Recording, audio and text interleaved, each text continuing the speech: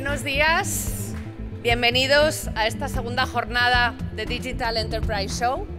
Soy Sandra Infante, directora de este encuentro, y hoy dedicaremos nuestro Inspiration Theater a hablar sobre todo los retos que la inteligencia artificial nos está brindando. Hoy contamos para inaugurar este gran foro con Héctor Gómez, Ministro de Industria, Comercio y Turismo, a quien doy la bienvenida y le pido que suba.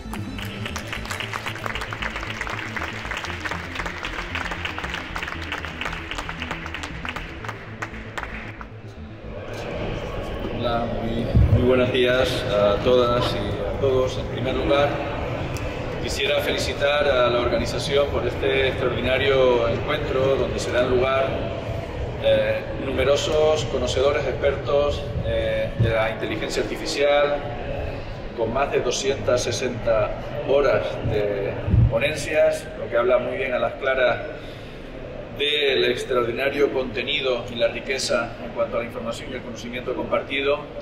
Y desde luego, desde el Ministerio de Industria, Comercio y Turismo, respaldamos y apoyamos desde todo el Gobierno el espacio que nos obliga a caminar en una senda de avance y desarrollo en España, en Europa y en el mundo. Hoy es imposible no debatir, no hablar, no analizar. Precisamente en este momento en el Parlamento Europeo se habla, se negocia sobre el formato legislativo europeo en materia de inteligencia artificial, y también tenemos la obligación en España de poner a disposición todos los instrumentos posibles para que en el ámbito privado y público podamos seguir avanzando y creciendo. Hablamos de un país, España, que presenta y ofrece las mejores condiciones para el desarrollo empresarial, el desarrollo económico, todas las garantías y la seguridad jurídica. Simplemente, y a efectos de conocimiento e información de interés, el 2022 fue el segundo mejor año de la serie histórica desde 1993, en el que España tiene información oficial de inversión extranjera en España. Y desde luego en el ámbito de crecimiento económico presentamos unos parámetros excepcionales. Triplicamos la media de crecimiento en el marco de la Unión Europea, y eso desde luego es un ecosistema, un espacio ideal para poder avanzar, crecer, invertir y desarrollarnos en este mundo. Desde luego la inteligencia artificial tiene un gran potencial de transformación. En ese proceso de transformación y liderazgo que España está inmersa, podemos poner como punto de partida en este impulso y liderazgo europeo, como consecuencia de la pandemia provocada por la COVID, la primera vez que la Comisión accede a los mercados de capital con una cantidad de 750.000 millones de euros para los países miembros y poder atender los numerosos desafíos que provocó la COVID. Y desde ese punto de inflexión, evidentemente tenemos la obligación no solo de recuperarnos, sino de transformar la sociedad, el conocimiento, el desarrollo económico, tecnológico. Y ese es uno de los grandes retos que tiene España, Europa y el mundo, para no quedarnos rezagados frente a otras grandes superpotencias que avanzan a velocidad destacada. Creo que no es exagerado decir que el modelo económico se replantea a través de la industria, y la industria tiene un espacio de flexibilidad y rápida adaptación a los cambios, como es el de la inteligencia artificial. España, entre la industria, el comercio y el turismo, supera el 40% del PIB, y eso desde luego nos obliga al ministerio que dirijo a hacer un esfuerzo titánico por adaptarnos a esa realidad. Hablamos de digitalización, hablamos de transformación, de transición ecológica de la economía, y eso desde luego no sería posible sin un esfuerzo también desde el ámbito público, económico, financiero, para que sea una realidad. Tenemos la enorme obligación desde lo público de facilitar al privado, a la iniciativa privada, que esa transformación sea un éxito. Son numerosos los programas que hemos puesto en marcha, tanto en el Ministerio de Economía, Ministerio de Industria, Comercio y Turismo y otros ministerios, para garantizar el correcto desarrollo y evolución de España. También en defensa, quiero destacarlo, tenemos un desafío en materia de ciberseguridad. El espacio global, el espacio internacional, nos obliga a ser muy cuidadosos, minuciosos, y estar a la vanguardia también en medidas de seguridad, en el cuidado de la información. También me gustaría mencionar los 98,5 millones de euros aprobados recientemente para impulsar en el ámbito del ministerio que dirijo, a través de ENISA, los préstamos participativos que harán buena parte del esfuerzo en materia de financiación del emprendimiento industrial y que tendrá una componente muy importante en el ámbito que nos ocupa hoy. Hablo del impulso de la investigación científica y el desarrollo tecnológico en inteligencia artificial, también de la potenciación del talento nacional y la atracción del talento global. Creo que sinceramente es uno de los aspectos cruciales, trascendentales en materia de inteligencia artificial. El desarrollo de plataformas de datos e infraestructuras tecnológicas, creo que otro de los pilares que nos debe ocupar en el ámbito público, y la integración de la inteligencia artificial en las cadenas de valor para transformar el tejido económico que comentaba con anterioridad. Por lo tanto, y a modo de conclusión, sí me gustaría señalar algunas pinceladas. No hay mayor política que la de la responsabilidad en el ámbito de la gestión pública. No hay mayor honor para trabajar por un país y transformarlo con ayuda de todos, si es posible. Ayer participaba en un evento donde hablábamos de todos los ingredientes que se necesita para avanzar como país y faltaba uno, coincidíamos, lo organizaba la Cámara de Comercio de España y era el del consenso político al que apelo y apela a este Gobierno de manera permanente e inconstante porque el consenso, el acuerdo político y la estabilidad ofrece seguridad. Seguridad ofrece garantías de éxito, evolución y desarrollo. Y no hay mayor inteligencia que la de formar parte de una revolución tecnológica como la que estamos viviendo y científica, que es una gran oportunidad para la integración y el despliegue de la inteligencia artificial en nuestro país y que sirva para mejorar las aspiraciones también colectivas de la ciudadanía. Y esa inteligencia no es artificial. A modo de conclusión, lanzarles un mensaje de optimismo, de apoyo, de ánimo, de orgullo también, que seamos capaces de organizar encuentros de esta magnitud, de orgullo de país, de proyecto de España vertebrador y sobre todo la riqueza tan potente que es el conocimiento y que ustedes ponen a disposición de todos y de todas. Por lo tanto, nuestro más absoluto respaldo, apoyo y desde luego garantizando la continuidad de un evento tan importante que nos ayuda y nos marca una guía en cuanto a la orientación informativa y de conocimiento. Muchísimas gracias, que tengan una muy buena jornada y a vuestra entera disposición desde el Ministerio de Industria, Comercio y Turismo. Gracias.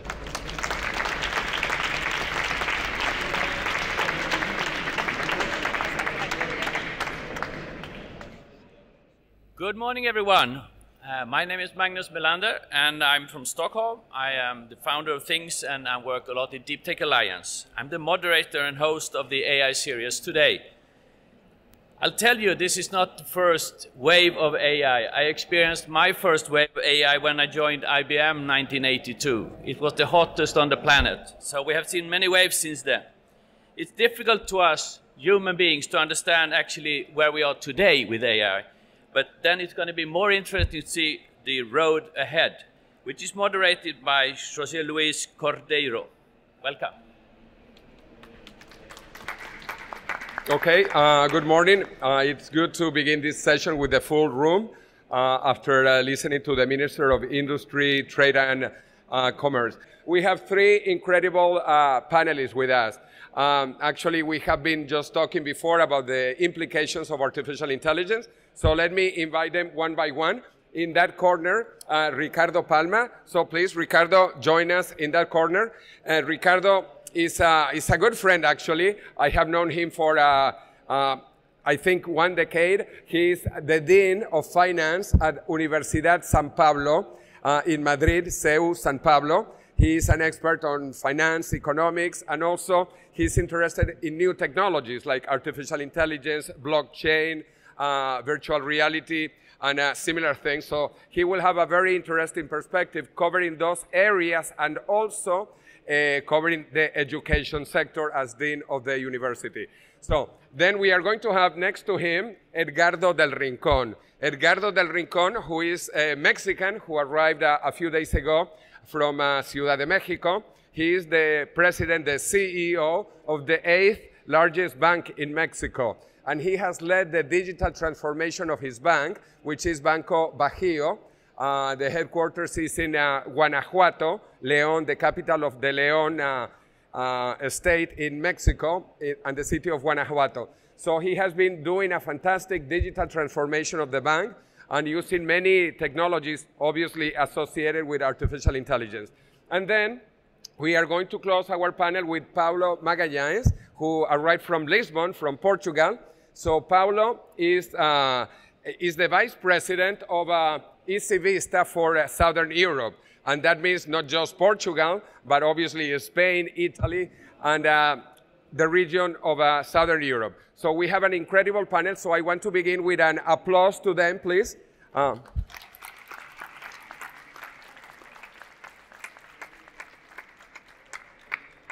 Okay, and now we are all here together. I gave a very quick presentation, but I want each one of them to introduce in 1 minute, more or less. And so let's begin with you. Ricardo, who are you, what are you doing, and why are you in this panel? You have your microphone. Thank you, José Luis. Thank you for having me here. We were talking before about talking in Spanish, and as I am a member of Marca España, I had to talk in Spanish, but no problem if any question. And also I know that we have a translation, so if you don't mind, sorry. Gracias, José Luis, por la presentación. Yo creo que hoy vamos a hablar, comentábamos en la mesa que teníamos que hablar de varias cosas y creo que hemos encontrado un punto de encuentro interesante. Yo represento al sector de educación, tenemos una empresa, una financiera, tenemos otra compañía y creo que en ese círculo que podemos cerrar, podemos plantear. Si queréis lo dejamos ahora para las preguntas. Okay, fantastic. Edgardo, tell us, because we are so happy to have people from 4 different countries, actually. Spain, Mexico, Portugal, and I was born in Venezuela in South America, so I represent another country, even though I live in Madrid now. But Edgardo, Mexico is the largest Spanish-speaking country in the world. You overtook Spain a long, long time ago, so tell us from Mexico. Sure. My name is Edgardo El Rincón. I have been in the financial sector in Mexico for almost 38 years. 34 in Banamex, then City Banamex, no? Part of Citigroup. My last position there was I was the CEO for the consumer business, for the retail business. And I have almost 4 years leading Banco del Bajío in an important digital transformation that we will have time to talk about later. Okay, fantastic. And now let's get back closer to Spain, Portugal. So, Paulo, tell us a little bit about you and about EasyVista. Oh, okay, thank you. My name is Pablo Magalhaes. I'm working in this sector, in the IT, since 25 years. So, thank you to Des for inviting us and for this fantastic conference.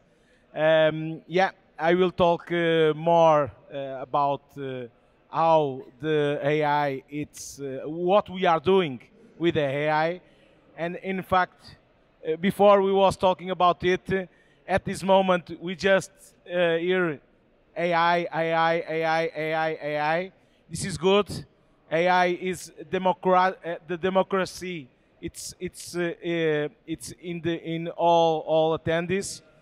So AI, it's being a commodity at this moment, but we are using AI since many years. We was talking before that maybe there was an election some years ago that was honored by the AI.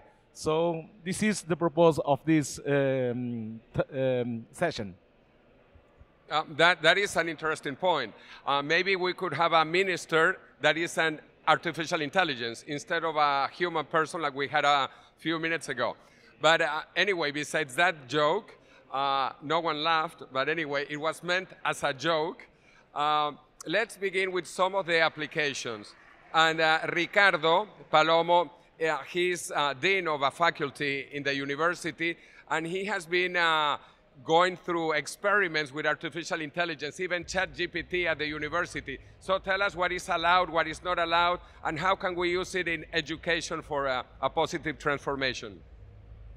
Gracias, José Luis, thank you. Bueno, ahora mismo creo que el mundo de la educación está viviendo un shock con la aplicación de la inteligencia artificial. Nuestros estudiantes lo utilizan y aprenden por necesidad y los profesores más por curiosidad. Sí que se percibe en general una resistencia a esa introducción, a ese cambio, y nos va a obligar necesariamente a cambiar muchísimos sistemas de evaluación y también de aprendizaje. Y desde mi punto de vista, y es mi punto de vista porque hay una controversia muy grande, hace un rato comentábamos cómo los que somos ya un poco más mayores recordamos aquella polémica sobre si se podía utilizar las calculadoras o no en el colegio. Pues ahora mismo vivimos esa controversia de si se debe prohibir, no se debe prohibir o se debe utilizar. Mi opinión personal es que la inteligencia artificial es un nuevo armamento con mayor potencia de fuego y que utilizarlo permite ventajas competitivas importantes para estudiantes que posteriormente van a trabajar en compañías como las vuestras. Es posible que en muy poco tiempo sea más importante contar con un profesional que sabe sacar el máximo partido de esa inteligencia artificial que con un profesional que tiene muchos conocimientos que aprendió en su momento en la etapa universitaria. También es cierto, y lo voy a decir, y esto es igualmente muy controvertido, es muy probable que un 30 o un 40% de los equipos de docentes puedan ser reemplazados o complementados en plazo de 5 o 10 años por la utilización de inteligencia artificial, que va a permitir además una mayor personalización del aprendizaje. Los profesores que se mantengan en todos los ámbitos de la docencia, en el universitario y en otros niveles formativos, necesariamente tendrán que ser aquellos que sean inspiradores, guías e incluso impulsores del uso de tecnologías en el modelo de aprendizaje. Y obviamente desaparecerán aquellos que tienen menor aportación de valor o que desarrollan actividades muy mecánicas o cualquier otra cosa que desde luego una máquina puede hacer mejor. Okay, fantastic overview of AI in education. And now let's move to Mexico, because Edgardo, you lead one of the top 10 banks in Mexico. Actually, your bank is probably one of the biggest and a big bank even for Spain, if we compare Mexico and Spain. So how have you used the digital transformation and artificial intelligence to transform your bank? Yes, let me give you some background. Banco del Bajío is really a young bank. It has only 28 years of history. The large banks in Mexico, they have more than 100 years, no? So it's a very young bank, and it was mainly a bank for companies. The target market was mainly what we call SMEs, pymes, no? Small and medium companies. And more than, at that moment, in 2019, more than 90% of the revenue was coming from a relationship with a company of any size, no? My goal from the board was to have an important evolution of the strategy of the bank and develop also the consumer business, meaning consumer business individuals, but also products for the smaller part of the pyramid in SMEs, in pymes, right? So in order to do that, we needed first data, no? So we create a new area that is reporting directly to me with a chief data officer that actually is here, Eduardo, and a very important group of people led by Eduardo, and we partnered with Estratio. Actually, we have been implementing the platform from Estratio with very good results, no? So the bank already is having better data with the right opportunity and the right consistency and with the right government of data, right? The other part that we didn't have and it was needed is to develop all the risk management tools, no? So we partnered with FICO, with Fair Isaac, and now all the bookings that we are doing of cars, payroll loan, personal loans, etc., is done through this technology, actually with very good results. And the asset quality that we are having is one of the best in the industry, no? So we are growing the consumer business in loans more than 45% annually, right? And the other component was the digital banking infrastructure. What we realized in 2019, it was the electronic banking that we used to have. It was not the right one. The technology that was used, it was an old technology. So we decided something that it was a strong decision at that moment, to start developing a new electronic banking platform from zero, from scratch. No? What is amazing when you have I believe, two success factors. No? Number one, the governance model of the bank is very simple, and we take decisions really, really very fast. Almost in the same moment that someone is asking for something, right? So that is important. And also, the other success factors is the involvement of all the senior management, including me, with all the agile teams that were developing this platform. No? So I was having weekly meetings, and I was even reviewing every journey, no, that was developed. What is amazing is that we did that in only 1 year. So 1 year later, we were migrating the first individuals to the new platform, and 6 months later, we start migrating companies. No? So at this moment, 100% of our customers are already in the new digital platform. Let me tell you, in my experience in a big bank with more complexity, that could take 3, 4, 5 years. No? So it was really, really fast, and the quality is amazing. No? So let me give you some results. No? What is happening with that digital transformation? The customers of the bank, active customers, are growing 9%. Transactions are growing 15%. And amounts transacted are growing 20%. So that means today we are a bank 1/5 larger than the bank we were a year before. Some financial numbers to give you an idea. What was very important for us is to develop this relationship with the customers that depends not only in granting a loan, but also the use of all of our services, electronic banking, collections, payments, FX, etc. So non-financial income is really important for a bank. That source of revenue today is growing 30% year over year. Total revenue of the bank is growing about 50%. And as we have expenses under control, net income is growing 70%.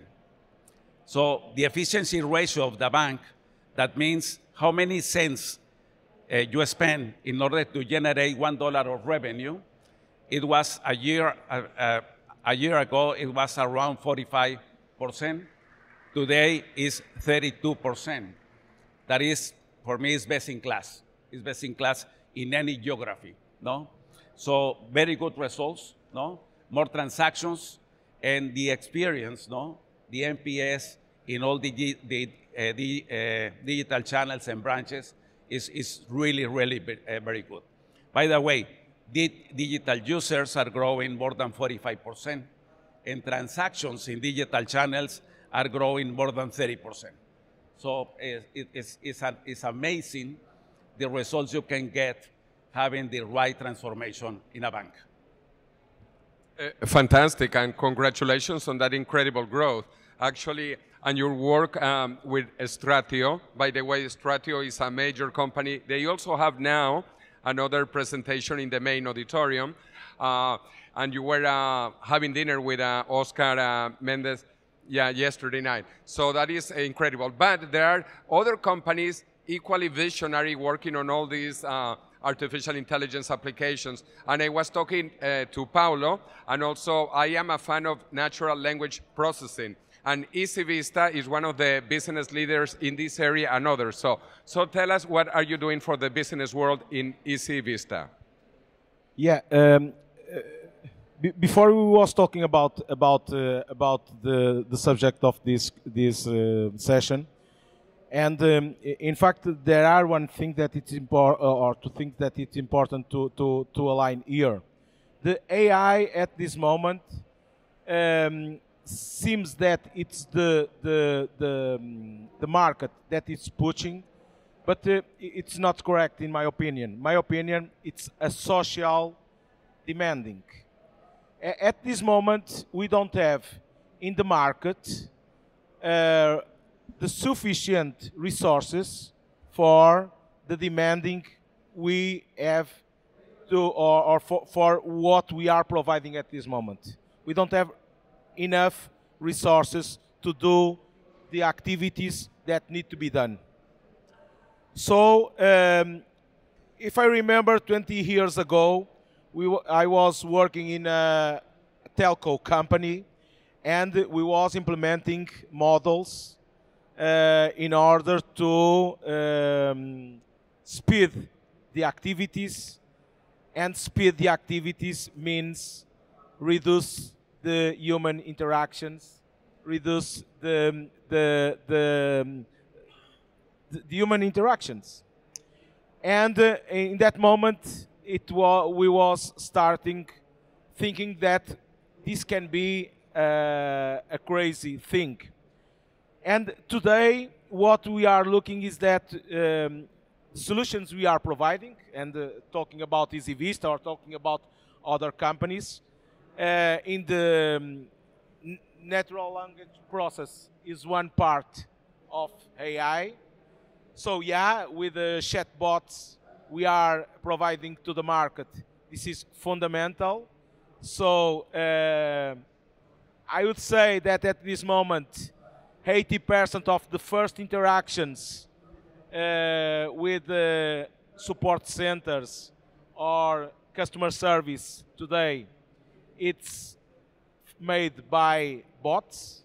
So there is no more persons behind of the first interaction, and we have done it.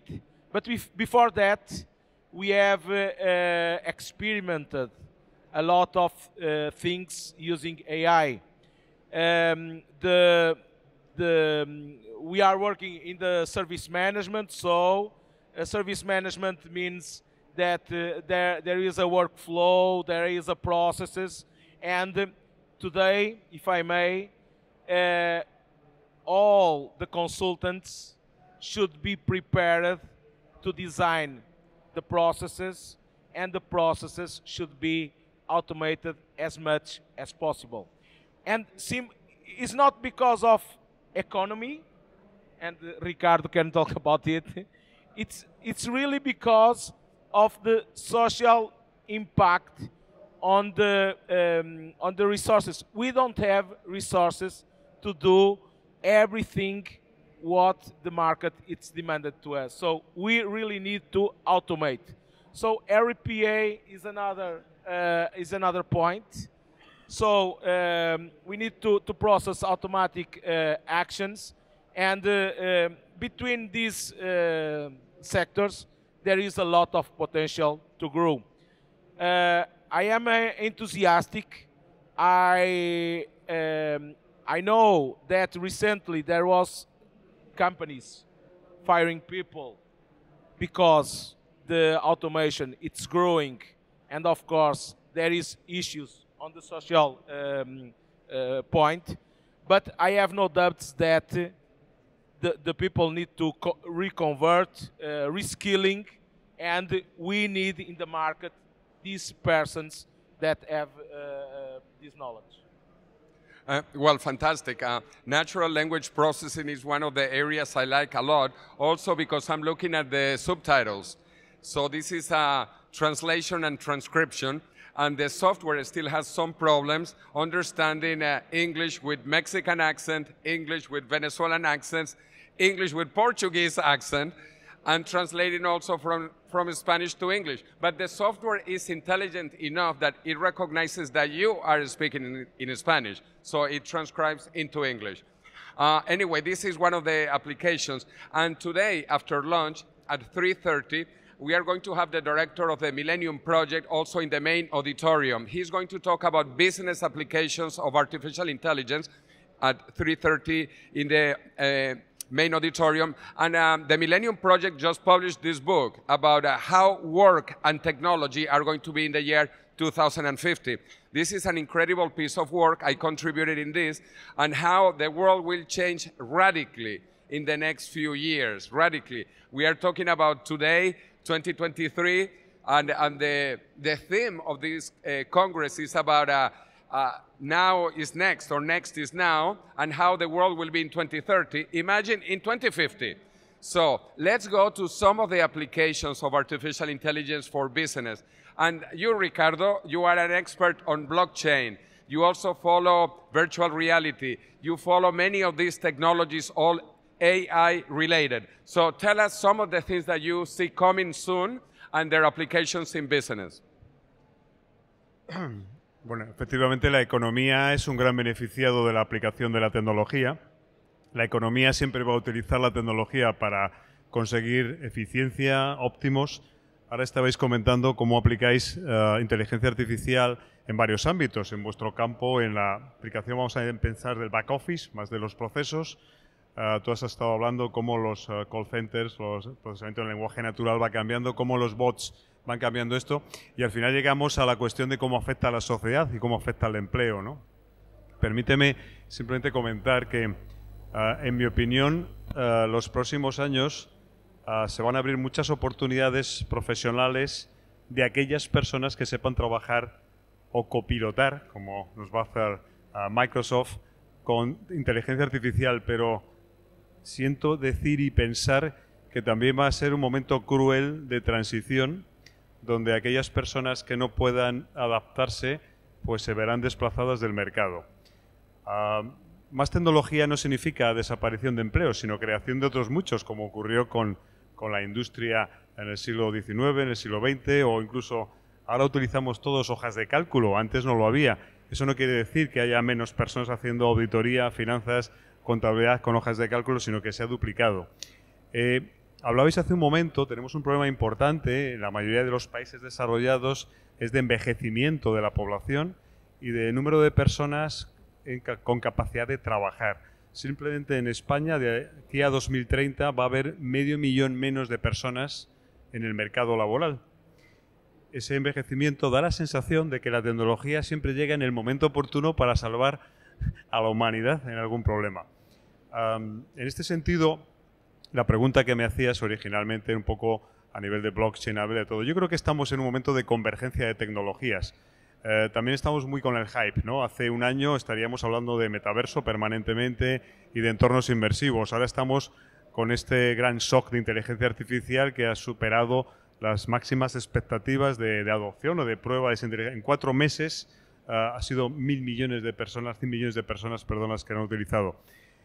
Iremos descubriendo nuevas capas. Es difícil pensar que va a venir después, pero la computación cuántica, como sabéis muy bien, está en unos años y habrá cambios diferentes.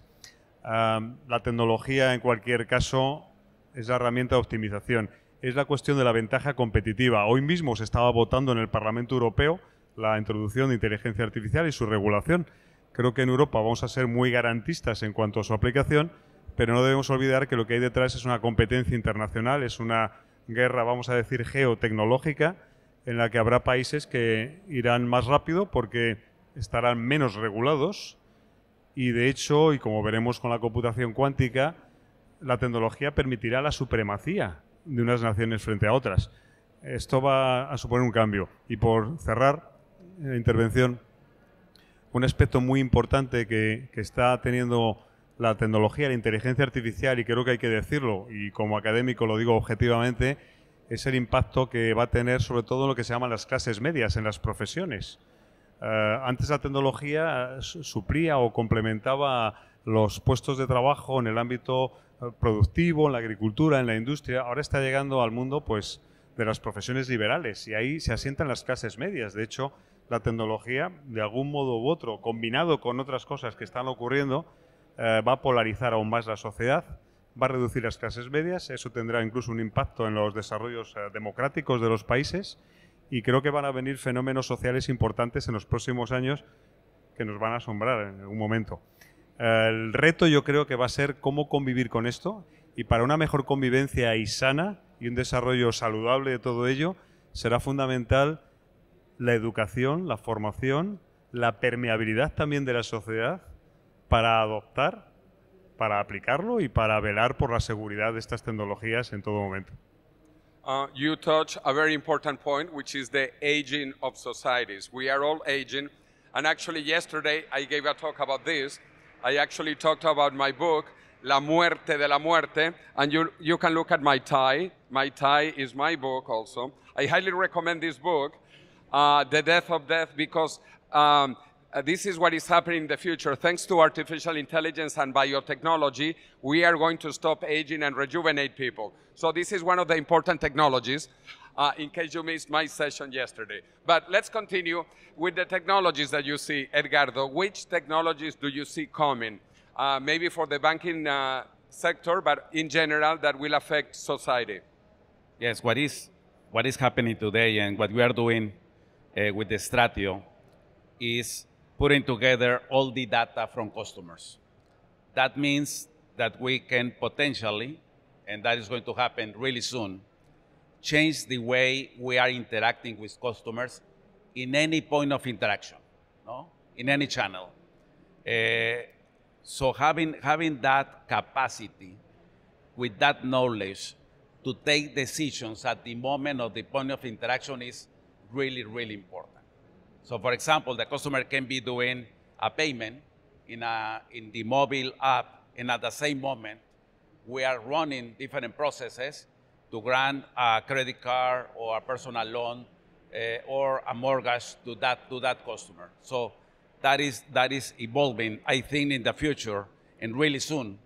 The only reason why a customer will go to a branch will be to do a cash transaction, no? That in Mexico still, we have a lot of cash in the economy, and the informal economy is huge still, and also for advice, to have some advice from a banker. No? So to give you an idea, 10 years ago, more than 50% of the transactions were done in branches. At this moment, it's only 23%. No? And transactions in branches are growing only 3% year over year. But digital channels are growing more than 30%. So that means that percentage will continue increasing. Today, 77% of all the transactions in Banco del Bajío are done in non-assisted channels. That means digital channels and ATMs, no? Without any person from the bank interacting with that customer. 77%. And that number was 70% only a year ago, no? So the way we are interacting with customers will be mainly through a digital channel in the future, in just a few years. And let's close with you, Paulo. What do you see coming in terms of technologies, AI related and beyond? Yeah, if I may, and complementing Ricardo said, one very old theory, the theory of Darwin, it's being very, very important at this moment. Never disappeared, but it's being very actual. So we will need to reinvent ourselves in this moment, and the society. Yeah, it will be hard, but I believe in it. So in terms of technology, yeah, with this data we are processing at this moment, thousands and millions of interactions per second. Yeah, the quantum processing, it will be very important in the near future. And the technology is there. So at this moment, it's a question to democratize it. And in terms of intelligence artificial, I never remember in the prime time of TV assist to a program of IT, and at this moment there is a lot of prime TV programs talking about AI. So in fact, we will have in the next 5 years a lot of implementation in AI, and the consequence of that, it will be that the processing, it will increase, and if we think that we are living very fast, in 5 years, we will be much more faster than where we are today. So, yeah, I just want to close to give a real example of this. 50 years ago, we used this. All of us use this. This is an IBM punch card. This is 1K. You can see 100 by 10, 1K. In Spanish, we say 1K. 40 years ago, the first floppy disk. This was 8 inches big, and it was also 1K. I say one in Spanish, 1K plus 1K makes 1 caca. 1 caca 40 years ago. 30 years ago, we had floppy disk of 512 cacas. Then 20 years ago, this floppy disk of 1.4 mega. And today I have a pen drive of 1 terabyte. In 40 years, we have gone from caca to terabytes. And this keeps on moving exponentially, exponentially, exponentially. So I hope to see you at 3:30 p.m. to talk about business applications in the main auditorium. And I want to finish with an applause to our fantastic panel.